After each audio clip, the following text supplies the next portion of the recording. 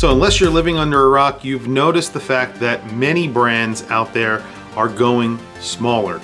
Lots of watch brands are downsizing their cases for very popular models within their lineup.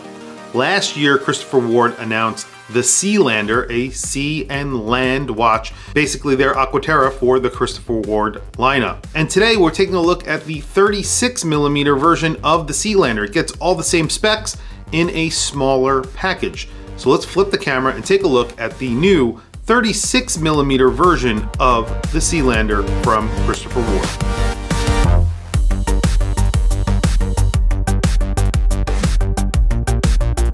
So many brands moving in the direction of smaller watches, but I believe also collectors are sort of moving in that direction as well.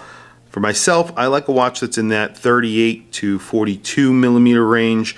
I think 36 is a good size for my wrist. I do have a 7.5 inch wrist, but I wear more vintage watches in that range. So I have vintage watches that range from 34 to around 40mm.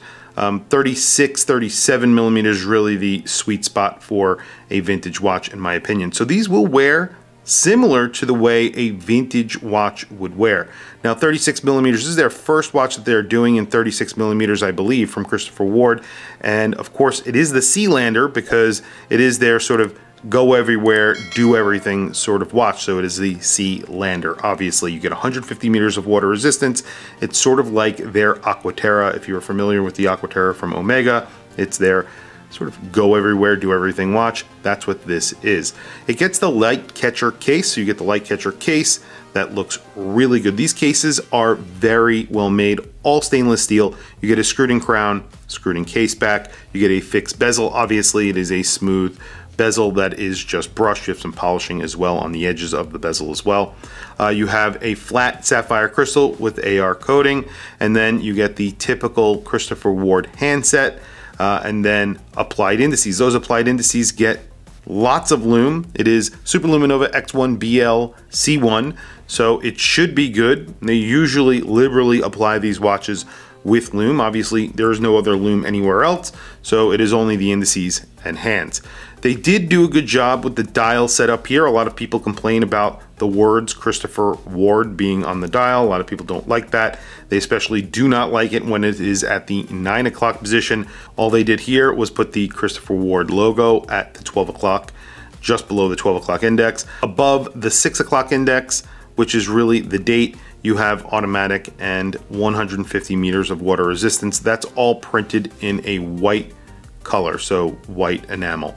I don't believe any of that is lumed or anything like that. And then of course the dial is in a Tiffany blue color. They're calling it Lucerne blue, but it is like an aqua blue, aquamarine blue. And then of course the strap in that same color. Something I like that they did on this watch, they put a little sort of, I guess it's like a silk keeper that keeps the keeper in place.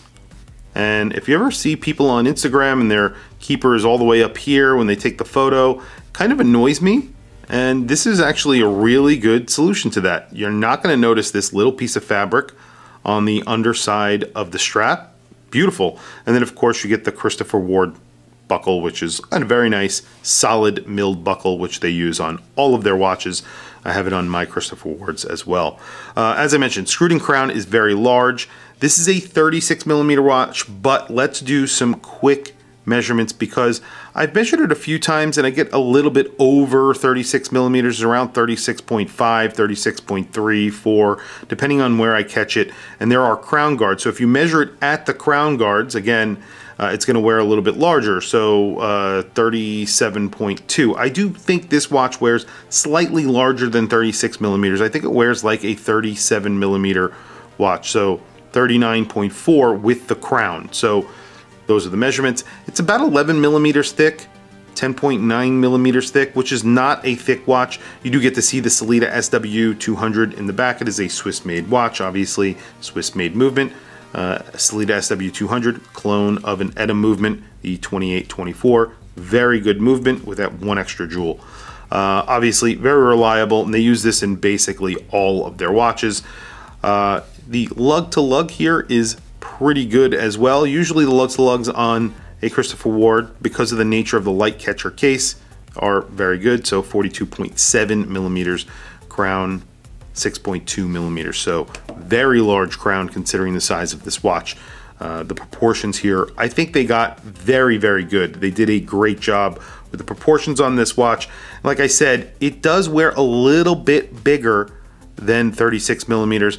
I think it wears like a 36 and a half or 37. That's because I think it is a 36 and a half millimeter watch. So very quickly, let me throw it on my wrist, then we'll talk about price, and then we will do a quick lume shot. So today, I have a phenomenal watch on. This thing is ridiculous. However, you can see it is large. So they have not reduced the size on this watch yet. So this is a Moser Pioneer Center Seconds, excuse me. And it's a watch that I have been talking about on my channel for a very long time. I've never actually had the chance to experience one, and I am very, very happy to be able to, and this is pretty amazing. You can see that dome to the sapphire crystal, their sort of cutouts on the sides of the watches. It sort of gives you a little bit of a futuristic vibe to it, and then of course the in-house movement. Beautiful movement, just a really sick dial. I love this dial. A lot of people don't like these dials. They kind of think that they are cheesy. You know, I can't disagree more. I love them so much. I think it's just a phenomenal dial and overall a phenomenal watch in my opinion. So anyway, here we go. Here is the Christopher Ward Sealander. So this is C63 Sealander, 36 millimeter on my 7.5 inch wrist. You can see what I'm saying. Now, they're making this in a bunch of different colors. They have like an orange, a green, a blue. I think they have a black and a white as well, and you'll be able to get this on a bracelet. So I don't know why they came out with the colorful versions first, but the other ones are available on their website, or there's pictures of them. I believe they are available. I definitely would you know, get this on a bracelet rather than this strap because it's a little bit of an overload. But I think on a strap, on a bracelet, this would look good. Obviously, they're going for that OP look, you know, the Rolex OP. I get it. You know, it does work. But the black and white versions, I think, will probably be their best sellers. There you go. So I have a 7.5 inch wrist, just to remind you guys. I know people make fun of me because I say that all the time, but it is important so you guys know what size watch you're looking at and the size of the person's wrist. There you go. So price on this is $765. Now, that's pretty much in line with all of their watches. $765 gets you a Swiss-made watch, Swiss-made movement, lots of lume, and this is a limited edition, so I don't think this is more expensive than the other editions that are currently available. And obviously it's more expensive on the bracelet. I would always go with the bracelet. In fact, when they said they would lend me a watch, I asked them for the bracelet version of this, and unfortunately that was not available. So I said, okay, send it to me on the turquoise or blue, Lucerne blue strap. No problem. But like I said, always with Christopher Ward, get the bracelet and then buy a strap separately or put your own strap on it. They offer quick release, and they are obviously very easy to switch out, and then they offer on-the-fly micro adjust. So you cannot beat the micro adjust on their watches. It's easy, it's simple, it's actually very well made. I have experienced other quick release and micro adjust systems on many other brands, and specifically the micro adjust system on Christopher Ward is smooth and easy to use. So micro brands are trying to do it. Other micro brands, they can do it, but just not as smooth as Christopher Ward. Anyway, very quickly, a lume shot. Well, there you go. Really good lume on here, very, very bright, very liberally applied to the indices and hands. Obviously, no lume anywhere else because there is no bezel, there's no rotating bezel on here, so no lume on there. Otherwise, excellent lume. They usually do a very good job. I wish there was lume on the second hand.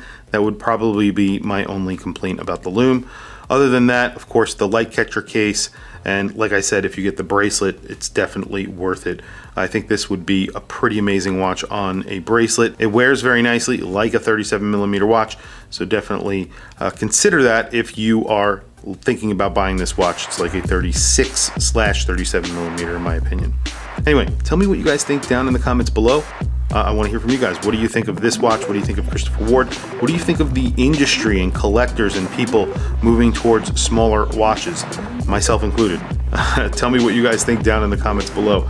Please don't forget to like, subscribe, hit that bell icon. It is super helpful for the channel and I very much appreciate it. Please follow me on Instagram. My Instagram is WatchChrisBlog, all one word. I have some links in the description. Those links are to Amazon. If you click those links and buy anything, it helps support the channel. It doesn't cost you anything extra.